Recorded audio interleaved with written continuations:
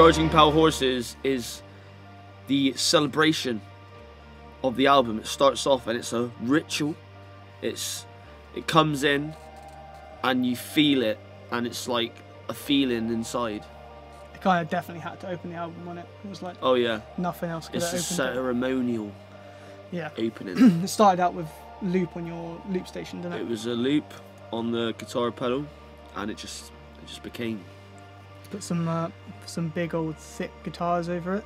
Yeah, no, it's got no some, drums either. Some drone just vibe some, about it as well. Some bells as well, wasn't it? Yeah, there's a little bell. That's brilliant you brought it up actually, because we would have just not spoke about the most crucial bit, the bell.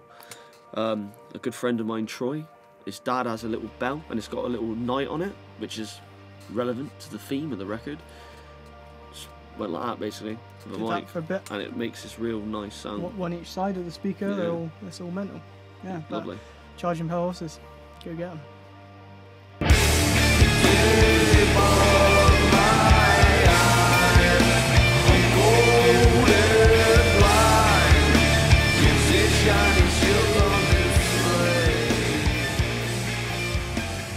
Trophies in the Attic. That was kind of like a demo. I don't know where in the process of writing the album that was. It was kind of in the middle somewhere, wasn't it? Yeah, we had the demo for a while, and it had that obviously that down no, that was a huge part. We loved about it. That kind of mathy kind of guitar part. Did we end up using that in? Yeah, I think we did. We used, and this goes for quite a few of the songs on the record. We used some of the stuff from the demo that we recorded because we just couldn't recreate the moment. Sometimes you create a thing and it happens in a moment. There's a lot of times you make a demo and you're chasing the demo, and we kind of decided on this record, it's like rather than chase the demo, just to accept it and just use the vibey take in the beginning, even if it was a bit scruffy or even if it was a bit, it just had more of a vibe about it. So yeah, we definitely brought that through on this. Yeah, the demo was pretty fully formed. That was just like, it's quite easy that one. Yeah, I think the ending as well developed a lot when we got to when we actually recorded that ending. It just that chaos at the end. We layered lots of thick guitars, and obviously Alex's guitars, that bending. Did we use the pedal, the harmonist on that? We did, yeah. The harmonist pedal, Alex used, wicked pedal. The Trophies in the Attic comes from conversation we had outside the van when we were talking about a different music video, and someone said there will be trophies in the attic. Yeah, we were planning. We were doing a half house video, I think, or we're trying to locate some trophies. I think the idea was Kieran eating cereal out of a trophy, I think. And I can't remember who it was, but someone was like, "We've got trophies at home up in the attic. There will be trophies in the attic." And it just was like sometimes, and like we had the same thing when we did Playground. Alex said it in the van, and the second you hear a certain line, I've got to write that down.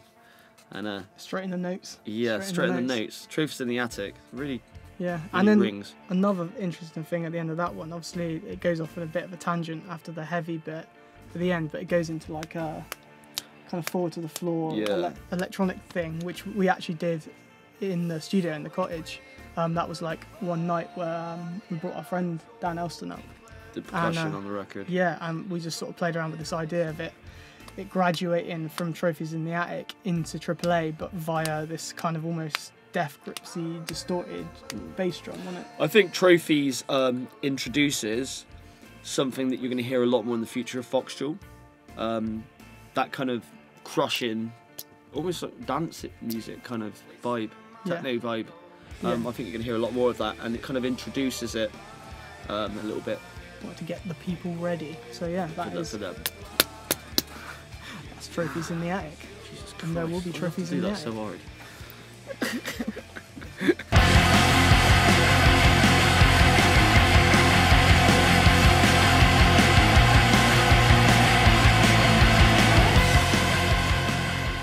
AAA. This track actually started off as like a synth. We wanted to do some quite the Who. It was like and it was like an old synth. It ended up being a guitar. It ended up being more of a tremolo guitar thing. Well, first time I heard it, I thought it sounded like the Who. Definitely, it had that like 70s like proggy feel to it, but quite modern and electronic, and definitely. It's also quite punky in it, and it's to the point. I think, the song as well, and it's very positive. I remember kind of banging my head against the wall with the lyrics actually outside. Remember when I sat in the sun, in the lovely sun, it always lovely, little stream, I sat on a bench, I sat there writing the lyrics, and I couldn't get it right, and then out of nowhere, I had it. I was like, that's it. And that chorus, I remember the night when we did the vocals, it was a moment. It was a real moment where we like knew we had something in it, that chorus. We were all like, oh yes, that bangs. You know? So I think that's the thing, because I remember hearing this song for the first time. I was quite surprised to hear Phoxjaw taking this direction when I initially joined the band, and I was thrilled, you know. It's like, I feel this band covers everything I love and then everything else I love as well, so I could bring something else of my guitar style into this, sort of like that rock punk Pixies-esque 90s feel. I wrote that lead line and Dan like loved it straight away, and so I think maybe you hadn't written many vocal lines off of a guitar line before. I think maybe you know, wasn't happening, but as soon as he got it, he got it, and I think it was the Welsh landscape that really that's proper Doolittle. Is it? Do you reckon it's very Pixies, and then you've got that drop at the end, and you've got the vocal, the delay vocal, which is something I'm really into. Like, it's very like kind of almost a giant Swan kind of do with when the vocals are just very delayed, and I love that how it just drops and it's just the wall of noise almost, and you've got the vocals going around. That sounds killer live when that bit drops. Oh yes. And that's the thing, I think a lot of 90s like punk-based music, like, it is quite discordant and it is quite, you know, strange sounding, and I think like it completely makes sense for this band to have gone in that direction, at least for this record.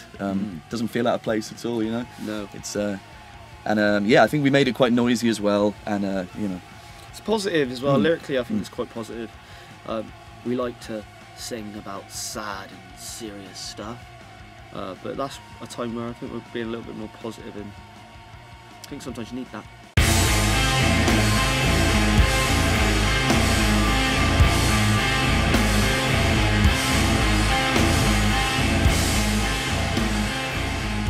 You don't drink a unicorn's blood. I think on this one we just wanted to write a heavy song.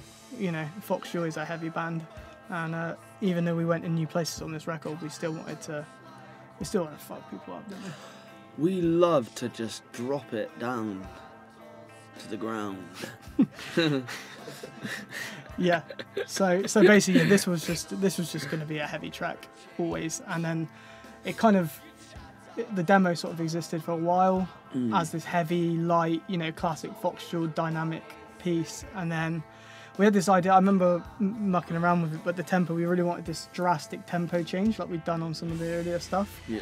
And we managed to sort of get it so the slow tempo of the song, what the song's in most of the time, when it graduates to the faster bit, is actually just a polyrhythm of that slow tempo. So that was kind of like a, you know, for all the nerds out there, like that kind of stuff. So technical, isn't it? Yeah, I didn't that one out. understand what he's on about. Yeah.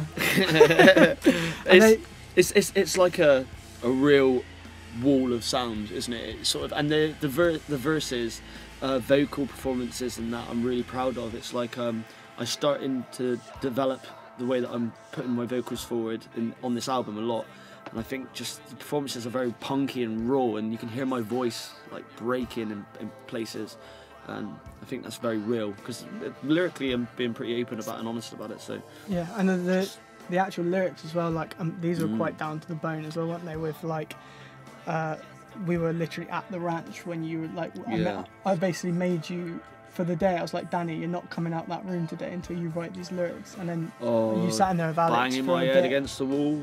I was. And so we gave him the room for the day, and he was on it. I'm really glad where that went actually. I'm proud. I love the lyrics in that track. I love the video as well. It's my favourite video I think we've done with Phoxjaw actually. I don't know what it is about that video. It captures us really in the moment, you know, what we're about. Yeah, but big old heavy one, and that organ at the end. Oh, of course, yeah. We love to just drone an organ over a riff. Yeah, can't beat it, can you? Yeah, you can't. You cannot. Don't drink a unicorn's blood. Never. Ripping out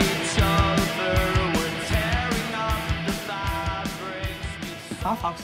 Yeah. So yeah, that was one that I mean, was pretty much a formed song. Like the foundation of the notes were formed. You know, I think before I joined the band. I think it was quite, between me and Danny, it was quite a quick demo, that one, because you know, musically, like, you know, rhythm guitar and stuff, we're hanging between two notes for most of the song, and that was always the vibe.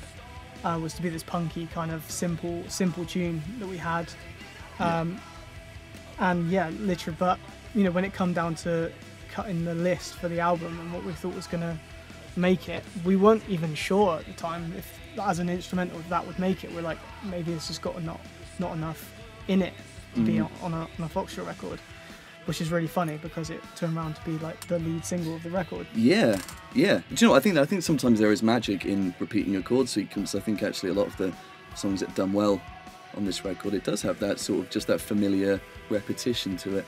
I think that was one of the ones where not much was happening with it.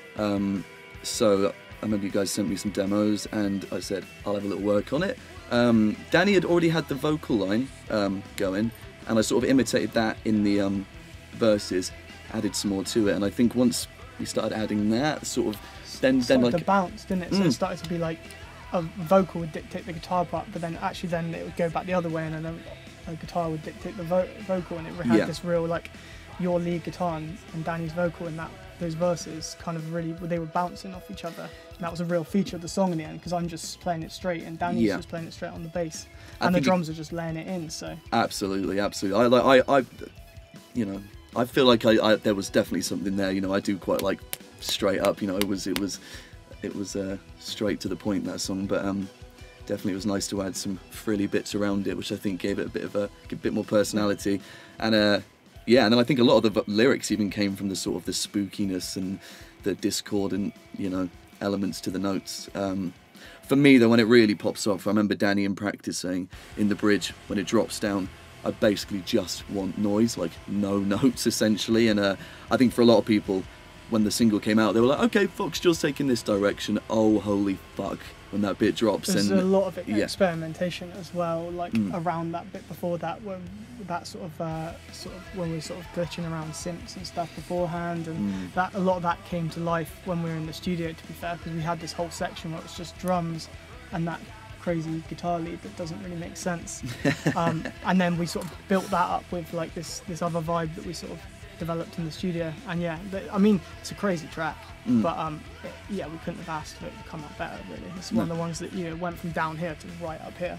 For a song with two notes, essentially, holy crap, you know, we've definitely brought it all to life.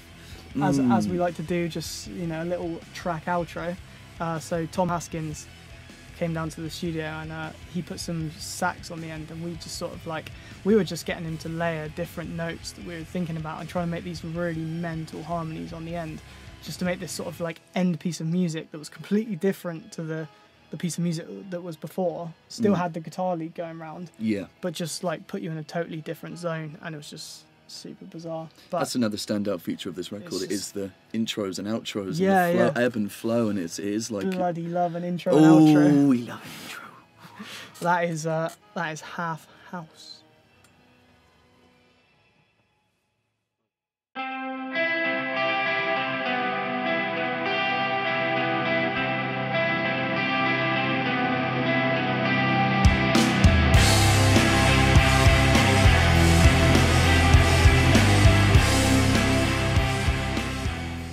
Is there a cure for this infinite badness? For those with infinite sadness? Something like that. I think it went a bit like that. Yeah, that's the one. Infinite badness. So this was like we've had this for a little while. This is one of the older demos I'd say we had. We sort of probably wrote this around the time of Playground. And we sort of, we knew this was going to be like, this was going to be a big song. For us, and it was something completely different. And I remember us showing Faisal from Loaf. Yeah. Loaf. Wicked band. He loved it. He loved it. Yeah, and he would get us to play it and over again.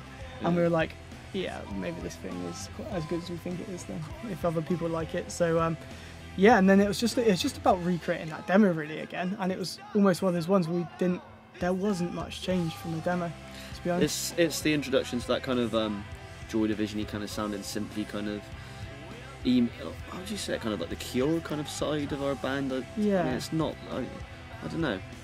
Sad synthy kind of emo side of our band. British and kind of. the way we did the vocals was pretty one take, wasn't it? It was like you just made me roll it through. There's a lot of emotion in the lyrics in the song, and I wanted to get that in the vocal take, so I was like, Danny, you got 3 vocal takes, and we're gonna do them all the way through, and we're just gonna go with whatever comes out. And I think that was very different for us, and it definitely put us out of our comfort zone, but it definitely gave it a feeling, and it definitely encapsulates the narrative of the song.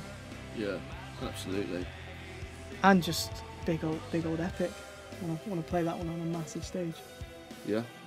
Yeah, massive. Gorgeous.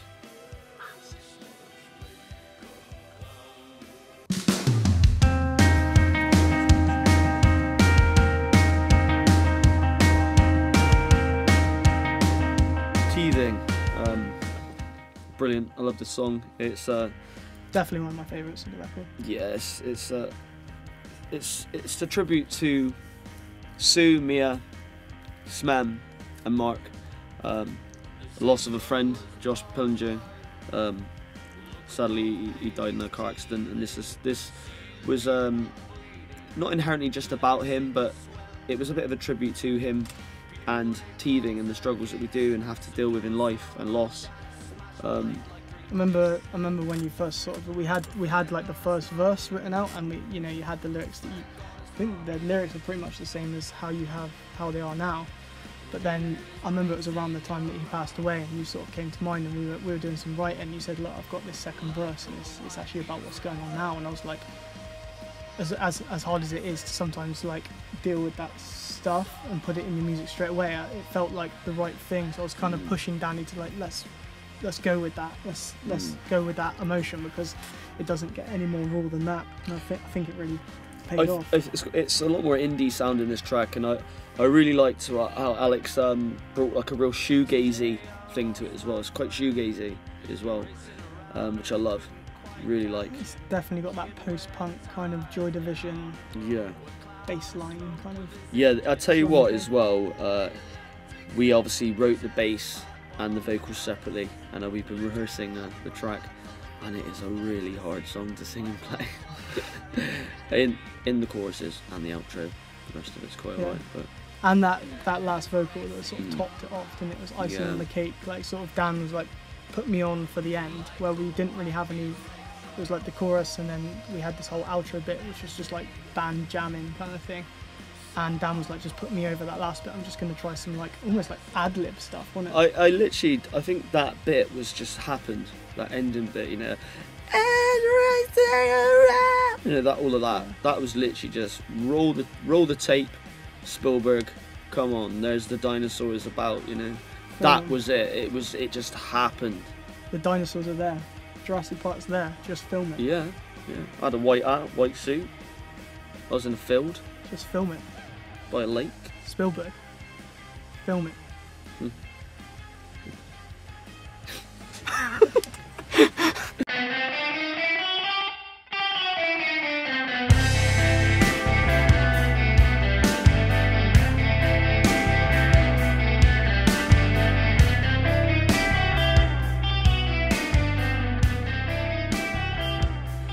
An owl is a cat with wings. This is my favourite song on the album. By a mile. It's alright. Bonham-esque drums. There's some weird thing going on with the toms, and they sonically, just something happens, and I don't really know what it is, but they have this kind of like thing going on in the chorus. And I really like the lyrics in this. I think I'm really pushing the boat out and being a little bit more abstract with the style. Perhaps influence from people like Yoni Wolf and Y and some of the stuff on the Anticon label, because I really like that kind of style of hip hop. I think I'm not doing that, but I like that kind of style of phrasing lyrics, and I think I kind of approached this song in that kind of way, which was fun. And obviously we got that mental bum bum bum bum bum bum bum. William Blair played some keys on that as well. That was awesome. It was definitely one of those songs that I'm glad we played together live, like in the studio, because that song is like feel. That's just always about it. Yeah, it's all about groove, isn't it? And even now in the practice room, it's just like me and you are like locking into each other, just like looking at each other like fully, like giving it all that. It's got to sit together. It's got real feel. It wouldn't work. I don't think it would work if it wasn't like, you know, fully like tied together. It wouldn't sound like it does now. When I wrote Owl, I was in my room. I remember the like playing that and looping it in, and my little brother at the time, I was living with my mother, and my little brother Jamesy came in, and I was if you can find this actually, if you go on my Instagram and scroll down, the video's there, and he's got my guitar on and he was playing along to the loop and singing, and he came up with some actual vocal melodies. I didn't use them obviously because he's a child and children can't make good music. Good for nothing. He's a sweetheart, and so a little lad, you know, likes trains and stuff like that, you know. Little Jamesy. Little Jamesy. Loves trains. Can tell you where every train is going to go, mind. Where every train will stop. Usually straight. Yeah. They go straight. Amazing.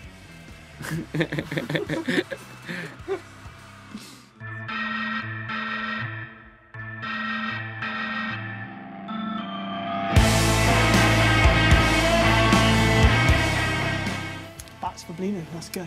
Yeah, so this was another one that was floating around in the Phoxjaw camp for a little while.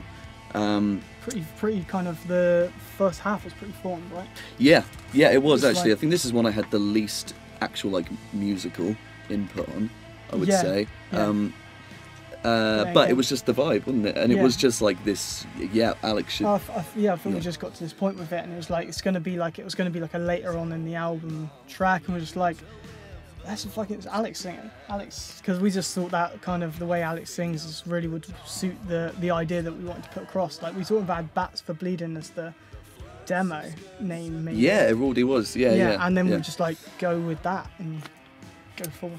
Yeah, totally. And I think, like you said, putting it later on in the album did work. And I think it is the most different song on the album.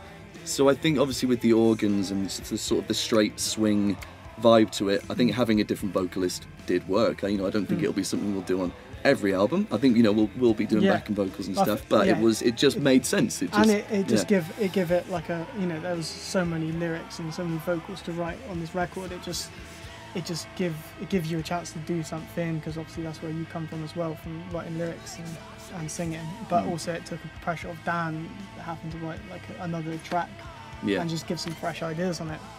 Because I initially wrote it for Dan. I didn't think they'd let me sing a whole bloody song on the album. It was an honour to do so. I gave it to Dan, and he was just like, "Mate, you sing it."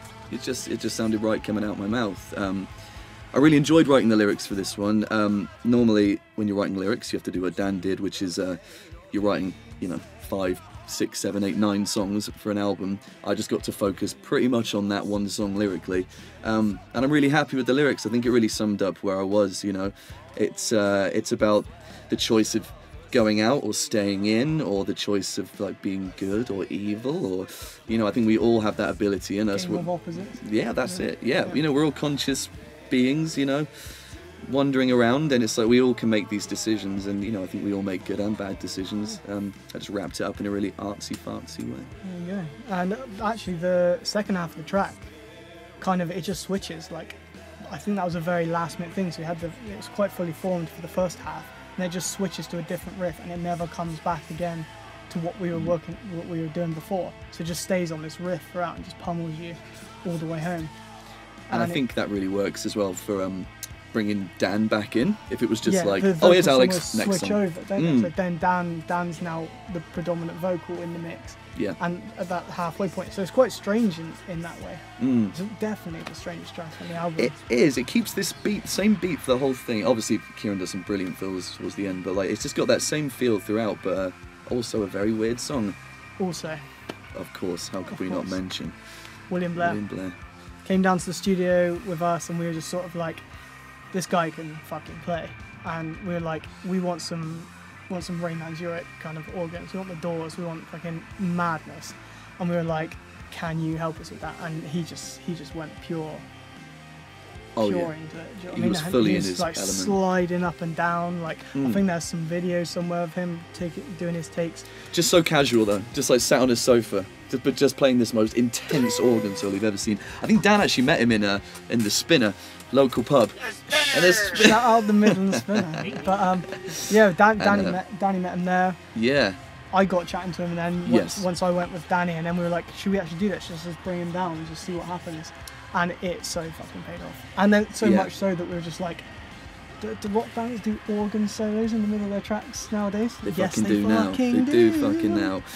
It's such a highlight. It really is a highlight. Like my hairs stand up every time I hear that solo. It's just so pure in the moment and completely, out of nowhere almost. But the stars aligned. they absolutely did. They William did. Blair. God William bless. Blair.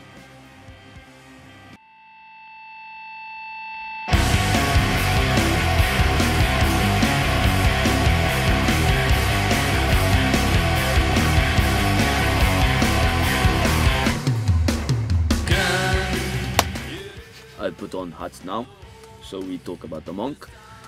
The Monk is a track on the album which is about drunk monks, really, to be honest with you.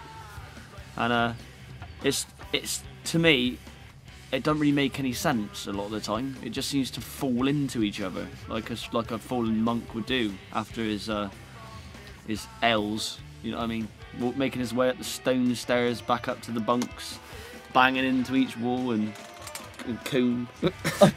I think we played last time we played Glastonbury. We walked past was an old monkery. Is it a monkery? Monkery, yeah. A monkery? Yeah. A monkage. Monkage. Where yeah. monks hang out, and I remember Danny he was telling us about the tales of the drunk monks, and it's something that's been in your mind for a while, hasn't it? So, It's so important that we all know about the monks that got drunk in the abbey. but just such noble men can be such heathens like ourselves. The riff. Your guitars are quite like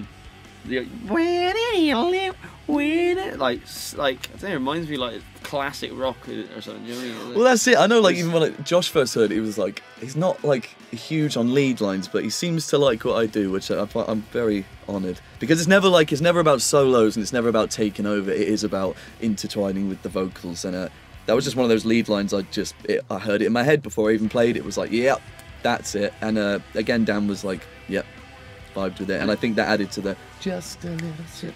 Just a little sip. As I'm sipping away on my magic potion, and I do all the time. I did last night. I was on top of the fridge. This is the thing. It's also quite a lot about, not just about monks, obviously, but it's about alcohol and drinking. And I even shout out my local pub in it, the Midland Spinner. Ding ding ding ding ding ding ding ding ding ding ding ding ding ding ding ding ding. Love the Midland Spinner. My favourite. Yeah, so, and I love that heavy droney bit at the end, the noise bit. Actually, that was one of my favourite bits of the record, actually. I know it's a real hit and miss song for people. It's I'd say it's like the wart on a beautiful king's face. It's like it's part of the whole like picture. But you wouldn't want to just pick the wart off and marry it. I think that ending bit, the influence for me with that, I think is I'd say it's quite full of hell. Like, it's got very noise crushing like kind of thing going on, and the high kind of like vocals are really, and it's got that lottery for throwback fans to the early days. Lottery. Yeah. It's got that kind of lottery almost kind of riff. It kind of sounds kind of old Phoxjaw. Yeah. Right? When I heard that riff, I was quite surprised. I was like, this sounds like really early Phoxjaw, but it's just wrapped up in this kind of new direction. I love the outro as well. Is that how it goes? I can't remember. Yeah, like that. That's how it goes. Yeah, there you go. The Monk.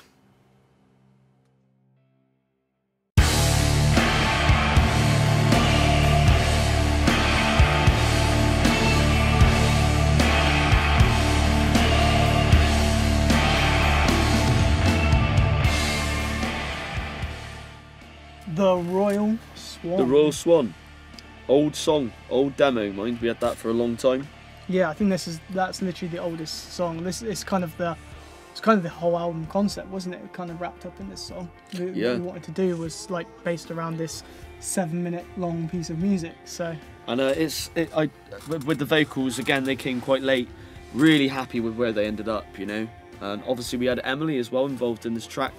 Emily Isherwood. Yeah. She sings alongside me in the verses, and she has a bit where she does this really beautiful. A lot better and nicer than that. It was so lovely.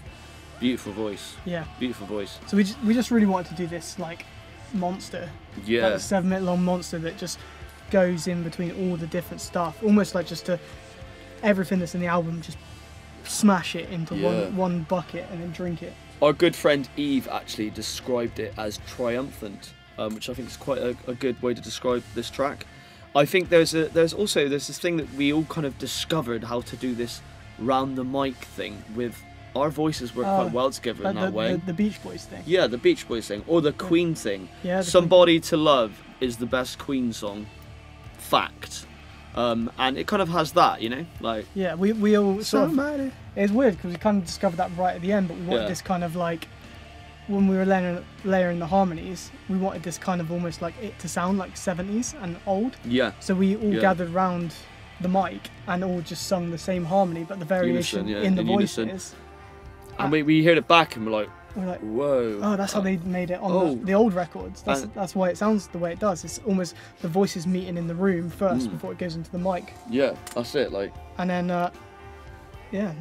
that's how it sounds. You just really suit a Russian art, you do. My ears are a little bit.